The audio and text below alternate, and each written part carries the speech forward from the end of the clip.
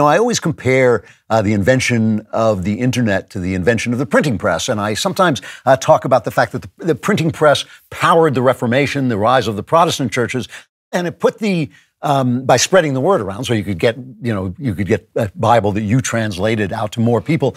And I talk about the fact that the Catholic Church reacted to that in an attempt to hold on to a monopoly on interpretations of the Bible. And sometimes I feel that people might mistake me for saying that the Catholic Church is the bad guy somehow there. But no, that's not what I believe. I believe much greatness has been given to the culture by the Catholic Church. There's no question about it, that it has been overall a force for good in Western civilization. However, even if every word that comes out of the Vatican is the truth, there came a time in the history of humanity when it was time for men to make up their own minds. It was time for men to be free to discuss and disagree and say, I'm not going to agree with what the Catholic Church says. And people who have power, no matter who they are, Catholics, Protestant, Jews, whoever they are with power, want to keep a hold of that power. And so as the printing press began to spread information, the Catholic Church reacted. And one of the ways they reacted was with the famous Council of Trent between 1545 and 1563, and they talked about how they wanted to reform the Catholic Church to answer some of the accusations of the Protestants. And one of the things that was happening is the Protestants were taking the art out of churches because they were saying it was idolatrous. They were being iconoclast and taking the church out. And so at the Council of Trent, they wanted to reform art that was used in Catholic churches and for Catholics.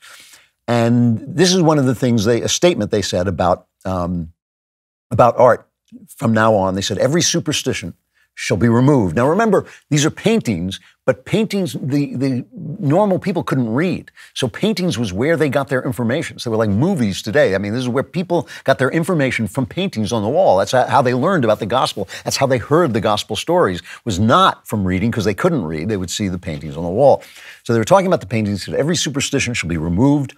All filthy lucre, that's money, will be abolished. Finally, all lasciviousness will be avoided, in such wise that figures shall not be painted or adorned with a beauty exciting to lust, nor the celebration of the saints, the visitation of relics be by any perverted into revelings and drunkenness, as if festivals are celebrated to the honor of the saints by luxury and wantonness.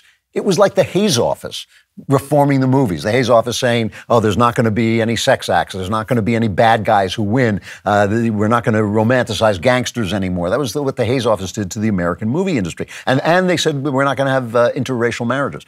Now, this had a big effect. The most famous result of this Council of Trent was the painting of coverings of drapery on the nudes in the Sistine Chapel. The Sistine Chapel, Michelangelo's Sistine Chapel, was a scandal because he just painted so many nudes. There were so many like backsides and front sides and all this stuff. And it was about a year after Michelangelo died, they started painting, as you see, all these very colorful draperies on people covering up their private parts. And this was in reaction to the Council of Trent. So it was like the Hayes Office. They were kind of cleaning stuff up a little bit. And then there were paintings that were specifically geared to make theological points against the Protestants. So here is a painting, I just kind of quickly selected one, of the Virgin Mary by Ludovico. And you can see she's kind of floating in air, which is to represent the Immaculate Conception, which the Protestants didn't agree with. She has two saints with her, St. Francis and St. Jerome, who were both big supporters of the Immaculate Conception idea. And the idea of Mary as an intercessor, as an almost, not an inhuman figure, but an almost holy figure that the Protestants were dialing back. So this was an argument they were making. This was almost, you might say, propaganda. At the same time, these paintings in the Counter-Reformation were absolutely beautiful, and they're absolutely compelling. And so I'm not saying this was bad. I'm saying it was censorship, it was propaganda, just like the Hayes Office, and just like the Hayes Office produced really excellent movies, from Casablanca and The Wizard of Oz. All the great movies were made during the time of the Hayes Office. So this censorship and the propaganda didn't necessarily ruin the arts. My point is not whether any individual work of art or any individual piece of propaganda is right or wrong, good or bad. My point is that in an information war, when people are fighting for power, art, words become a weapon. So let's just take a quick look at The Last of Us. I played the original game. I enjoyed it. I stopped just before the ending because I got tired of shooting zombies. But I liked the game. It's about a man learning to rediscover his father self by his daughter dies, and so he can't really become a father again. But now he has to transport this young girl across the country, and his sense of himself as a man and a father comes back to him. It's very, very touching. Then I started to play the second game, and I did a video about this because it was infuriating. It was all about lesbians and transgender people and had nothing to do with the original story. All the men were treated like garbage. They were killed in angry, hideous ways. There were sex scenes suddenly, and the sex scenes you couldn't even tell whether it was two men and two women. And the guys who made the thing were saying, if you don't like this sex scene, then you've never had sex. And I thought, well, you're talking to the wrong guy on that regard because I don't like them.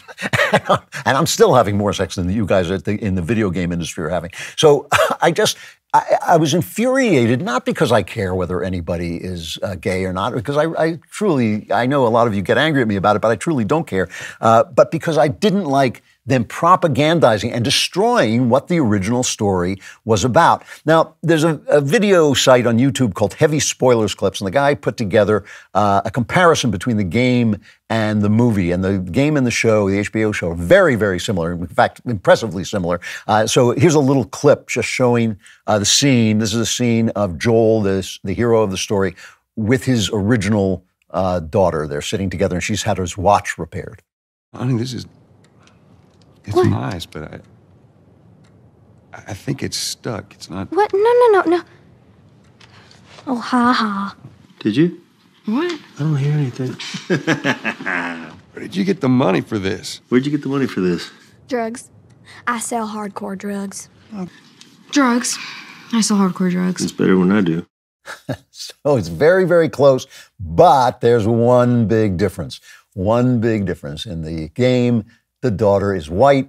In the show, the daughter is mixed race, probably half black, half white, because you're no longer allowed to have two white people get married. So it's, again, I actually think interracial marriage is a good thing. I'm in one.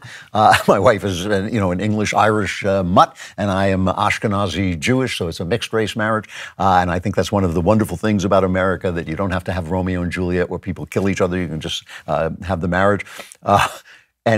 Great. But I'm just pointing out that everywhere you look now, a certain group of people are trying to push propaganda on you to maintain the power that they feel is under threat from the internet, from the spread of information.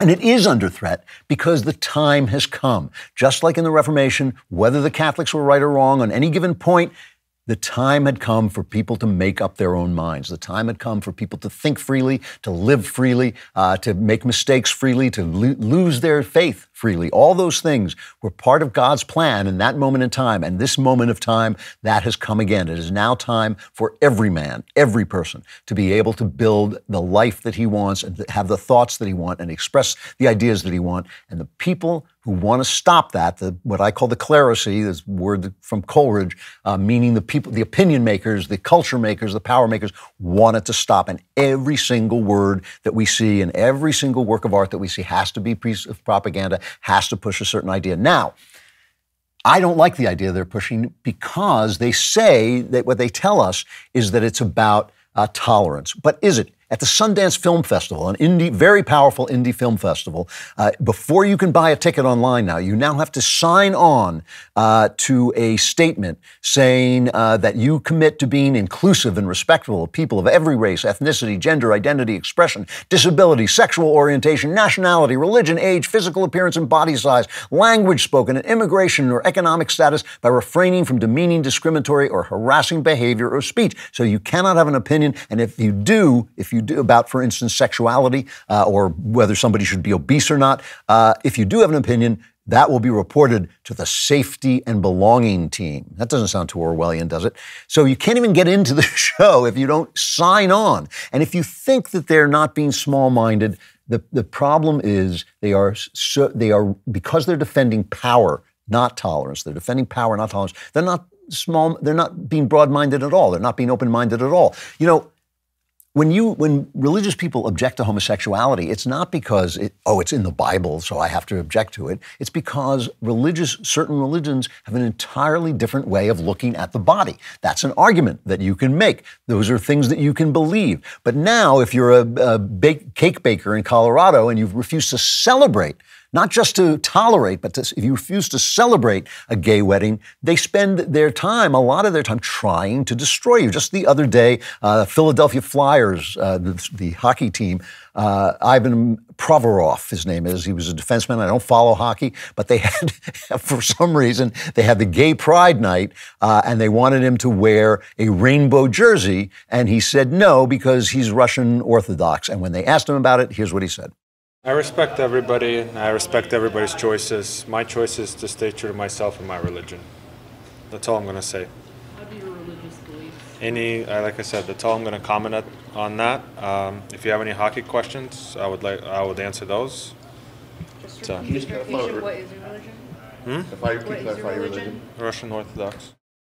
All right, so he respects everybody, but he also respects himself and his religion, and so that's true inclusion. That's true inclusion. He's not celebrating gay homosexuality because he thinks it's wrong, and he thinks it's wrong because the Russian Orthodox religion has an entirely different approach to the body. It's an entire philosophy. You have to be able to live it out. That's what freedom of religion is. Here is a response from a Canadian news anchor, Sid. I don't know how to pronounce his name, Sexiero. Here's his response to this when he says that's not right because hockey is for everyone, so it's not for this guy. I just think the NHL has to do something here. This is not good enough. This is not good enough. Hockey is for everyone, ... unless you don't agree with gay rights is not the phrasing of this. You're either in this or you're not. And one last point. Nothing scares me more than any human being who says, I'm not doing this because of my religious beliefs. Because when you looked at people's lives, you normally say that publicly, you'd throw up at what you saw. You would throw up at what you saw. And I have seen that a million times in a lot of different ways. So don't give me that. With respect. Don't give me that because no one's perfect. All right? Don't feed me the religious beliefs line. And all of a sudden the NHL is going to back off this. The National Hockey League today needs to find that organization $1 million and reevaluate how they support gay rights. It's an amazing intolerance. And here's the thing. I'm not saying that didacticism or censorship destroys or controlling what a work of art says destroys the work of art. I'm saying that intolerance destroys a society. Intolerance to protect power destroys a society. And this is intolerance. It doesn't bother me that there are leftist movies. It has never bothered me that there are leftist movies. It bothers me that there are no right-wing movies. And if there is a right-wing movie, and the entire world falls down on top of it, unless it's from somebody as powerful as Clint Eastwood, and then they just ignore it. You're right. If it's American Sniper and it's a huge hit, they just ignore the fact that it has undermined their entire argument. This is the battleground. The battleground is information. The battleground is information because of the internet, and the weapons are art and news and lies, right? And the goal, from our point of view, from my point of view, is human liberty. The goal is not to silence the left. The goal is not to silence the left. It is to keep the right from being silenced, which is what is happening. The war is being waged all around us in every single thing that you see, every single thing that you see. There's no reason not to hear from the left if you're allowed to speak your mind on the right. And that's the problem we have now. It's not that what they're saying, it's what they're not letting anybody else say. Man, that guy's hilarious. You want more? Like and subscribe, and also subscribe to The Andrew Klavan Show at Apple or Spotify, wherever you get your podcasts.